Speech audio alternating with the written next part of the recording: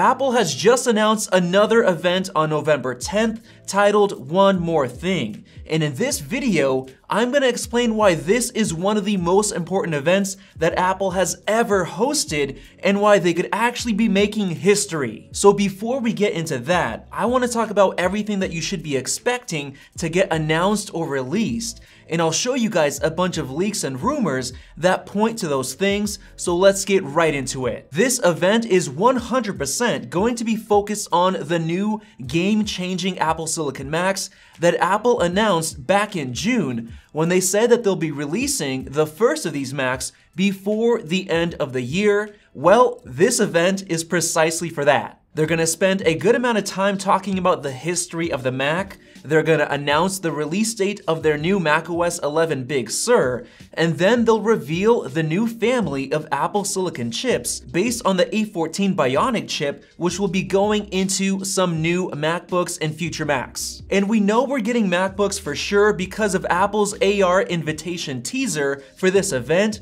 which shows an Apple logo opening up like a MacBook. But before we get into the products, let's talk about the Apple Silicon Mac chips. If you don't already know, these new chips are going to be replacing the Intel chips that Apple has been using for the Mac for many years now. So essentially, future Macs will be powered by the same type of chip that you already have in your iPhone or your iPad. Now, there are a few benefits to this. The main one is that these chips use a much simpler architecture compared to the complex x86 architecture that traditional Intel chips use.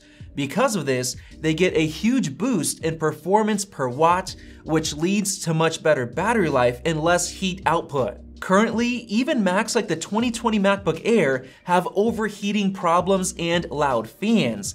And all of that is going away thanks to these new Apple Silicon chips. Now, I'm not going to spend this entire video explaining Apple Silicon, so I'm going to link to our dedicated playlist at the end of this video, but just to give you guys a sneak peek, these new chips are going to change the entire computer industry forever, starting with thin and light laptops that will eventually ditch the x86 architecture. This is literally history being made at next week's Apple event. But now let's get back into what to expect from these new chips, as well as which products Apple is going to announce, because there could actually be more products than just the new Macs. According to China Times, both Apple's A14 and A14X processors are already being mass-produced at TSMC.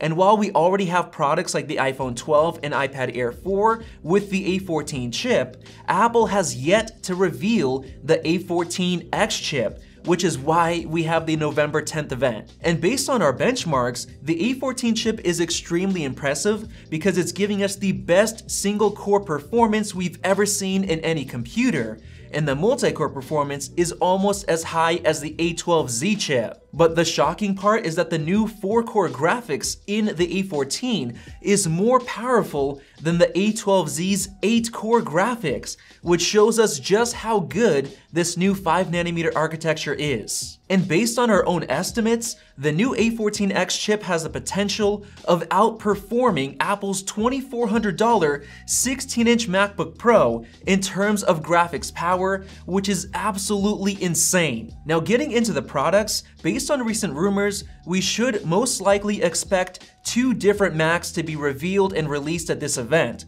The first one is rumored to be an entry-level MacBook that's meant to replace the current 13-inch MacBook Air. Now, this could either be a revival of the 12-inch MacBook that Apple discontinued last year, or it could use the same body as the 13-inch MacBook Air, but they could simply just call it the Apple MacBook, and it's going to be getting the A14X chip that will likely be rebranded with a new name. Now, I personally believe that we're more likely to see a 13-inch display compared to a 12-inch, and that's because the very reliable leaker Left to Dream just tweeted that we should be seeing 2 13-inch MacBooks being released at the event. Now, the other 13-inch MacBook is, of course, the new 13.3-inch MacBook Pro, which might not have that many changes, apart from having a new Apple Silicon chip. Now, I believe that for this Mac, Apple is going to be putting in a slightly more powerful or upgraded chip,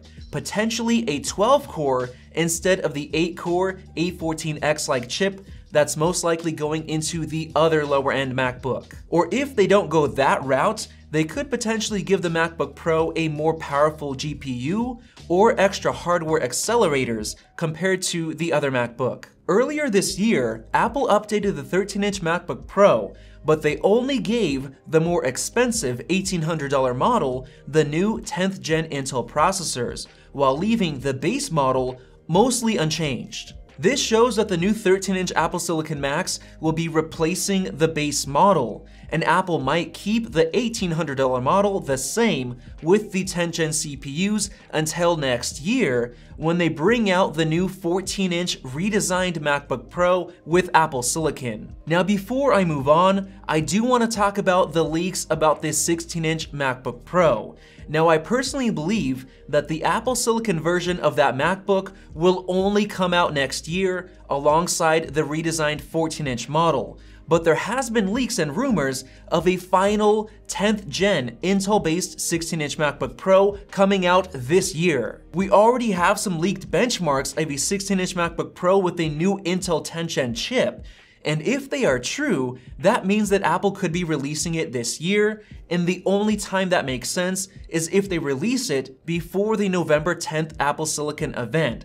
So what I'm trying to say is that there's a chance that we could be seeing an updated 16-inch MacBook Pro as soon as tomorrow, but there are no guarantees. And on top of that, there's a chance that Apple could put out one more final iMac Pro with new Intel Xeon processors and, most importantly, big Navi graphics sometime before the end of the year, but we're just gonna have to wait and see. Now, to make things even more interesting, Harker Tech found some code in a beta version of macOS Big Sur that points to 3 Macs being released in 2020. Now we know 2 of them will be the new lower-end MacBooks, but the third one could potentially be an Intel-based 16-inch MacBook Pro or that iMac Pro, or it could actually be the rumored Apple Silicon 24-inch iMac. This new iMac has been rumored for months, and while the 27-inch iMac got updated this year, the 21.5-inch didn't get updated, so we're most likely to see the new iMac with Apple Silicon replacing the 21.5-inch model. What makes it even more interesting is that there is rumored to be a new A14T chip and a dedicated Apple GPU being made specifically for this new iMac.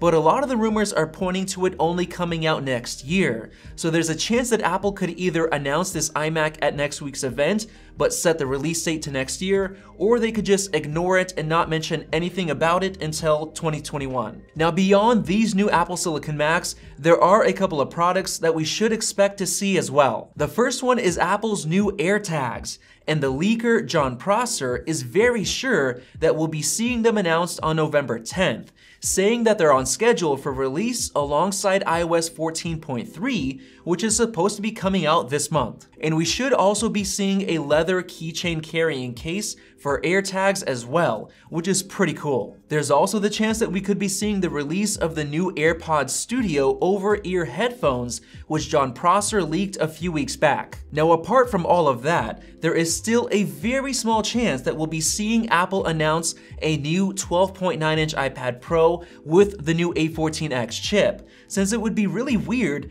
to show off the A14X chip but not release the iPad Pro like they usually do. But on the flip side, most of the leaks are pointing to a release of a new iPad Pro next year, so I guess we'll just have to wait and see. So there you guys go. Hopefully this video helps you guys understand a bit more about what we should be seeing next week at Apple's event. And if you're excited, go ahead and click the circle above, because we're gonna be buying those Apple Silicon Macs, testing them, comparing them, and everything like that. So definitely subscribe and check out our Apple Silicon Mac Explained playlist right over there. Thank you guys for watching, and we'll see you in the next video.